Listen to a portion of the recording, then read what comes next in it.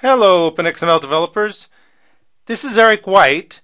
Today I am going to discuss how you can use Document Builder to combine headers and footers from one document with the contents, in other words, the main document body of another document. This is the operation that you might want to do when you have a large number of documents in some folder and you want to replace all the headers and all the footers in every one of those documents with some standard set of headers and footers. Further, those headers and footers, they might have images in them, they might have links in them, they can have all kinds of interrelated markup. So Document Builder specializes in resolving such issues with interrelated markup, and with just a little bit of tweaking here and there, we can use Document Builder to accomplish our task here. Let's get started. I'm starting with the stock version of Open XML PowerTools Core 2.7.02, although you can do this particular technique with just about any version of PowerTools above 2.0. First thing I'm going to do is I'm going to unzip this. I always get rid of this extraneous directory there.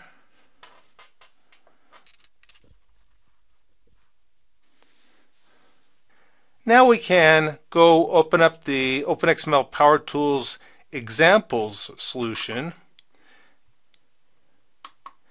The examples solution contains a reference to the Open XML PowerTools source code itself. So for doing experiments like this, opening the examples solution is the best thing to do. It's super easy to open it and hack around a little bit here and there and make an example that does what we want.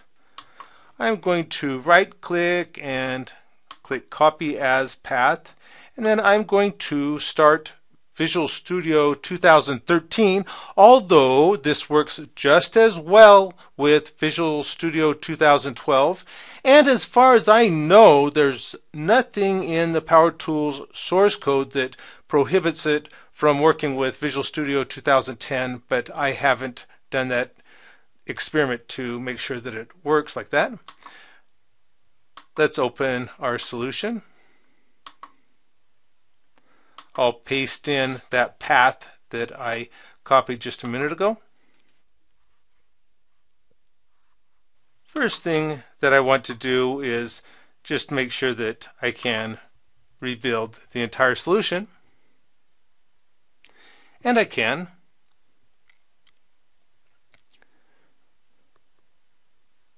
Now let's go prepare our documents for our experiment. I'm going to modify the documents that we're going to use in this Document Builder 01 example.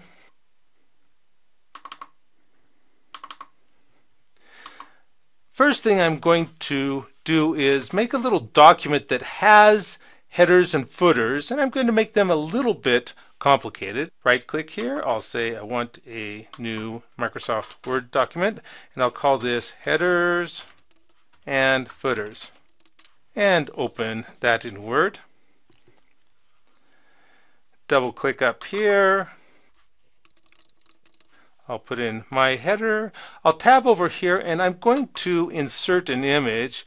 A super easy way to get an image is insert a screen clipping. Now it wants some kind of image for this screen clipping. What I can do is just come down here and I'll grab just some amount of the taskbar, and now we have an image in the header. And I'll leave the contents of the document itself blank. So save that. Oh, one thing before I do that, I'm also going to go into this header and I'm going to add a hyperlink to it.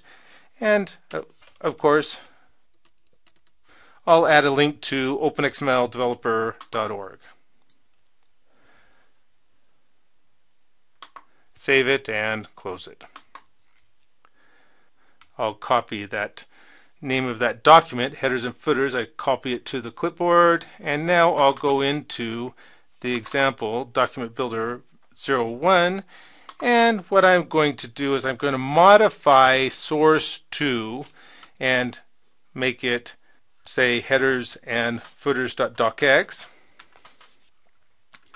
Now what we're going to do is I'm going to take source 1, but one thing I'm going to do is I'm going to get rid of these two arguments, and this effectively tells it to take the entire document of source 1, but I'm going to modify it here. I'm going to tell it false to not take the sections from doc1. So as you might know, or if you don't know, I'm going to refer you here to this screencast on headers and footers. Go review that screencast.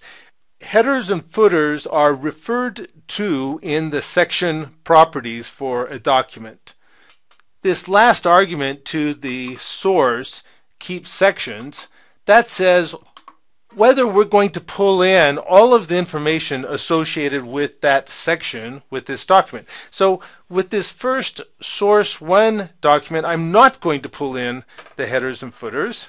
And now I'm going to add a new source, new WML document, and this is source 2, and this is our headers and footers document. And the only thing that I'm going to do here is I'm going to tell it I want yes, true, I want to keep sections, and then we're going to do the build and output it to out1.docx. And as long as I'm here, let's just delete all of this other code in the example. Now we have a super simple example. We have source 1, which is a document. Let's go take a look at that first. And you can see it has some content in here, mastering text in Open XML, word processing ML, documents, and so on. It's got a table in there and so on. Now this one does have a header up here, but because we told it to not keep the sections, that header is going to get discarded, and we're going to replace that header with our new header in our headers and footers document. Let's close that, and let's run our example. Press F5. And it runs super quickly. Let's go to bin debug. There's our out1.docx.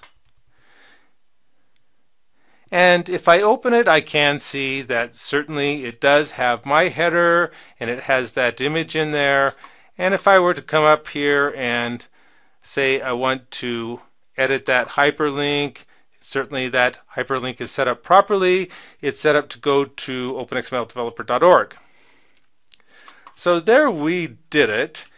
One more thing that I'm going to show you is I'm going to go to the end of this document, and you probably wouldn't have seen this, but this last paragraph here, this paragraph right here, came from that headers and footers document. So let's say that we didn't want that extra paragraph to come from the headers and footers document. Well, we have a super simple way to accomplish that. I am going to just go delete that paragraph using the Open XML Package Editor Power Tool. I'll start Visual Studio 2010. I'll drag the headers and footers document into Visual Studio 2010. Double click on document.xml. I'll format that XML, and here's that paragraph right there.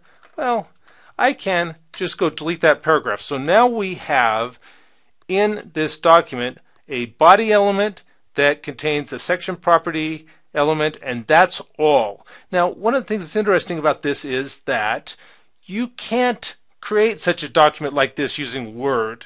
Word always will put at least a single paragraph in the document, but using the Open XML package editor or any of the other varieties of ways where you can go in and modify an Open XML document directly, you can go in and delete that paragraph, and Document Builder will happily process that document even though it has no paragraphs in the body element. Let's save that and close it. Come back to our example, press F5, it runs in no time at all. Go to bin debug, and now let's look at out1.docx.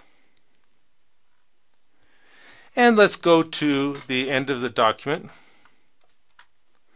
And what we can now see is that the last paragraph in this document is the last paragraph of the source 1 document. So we've accomplished exactly what we set out to do. That's all I'm going to cover in this screencast, short and sweet. Thanks for watching. See you soon.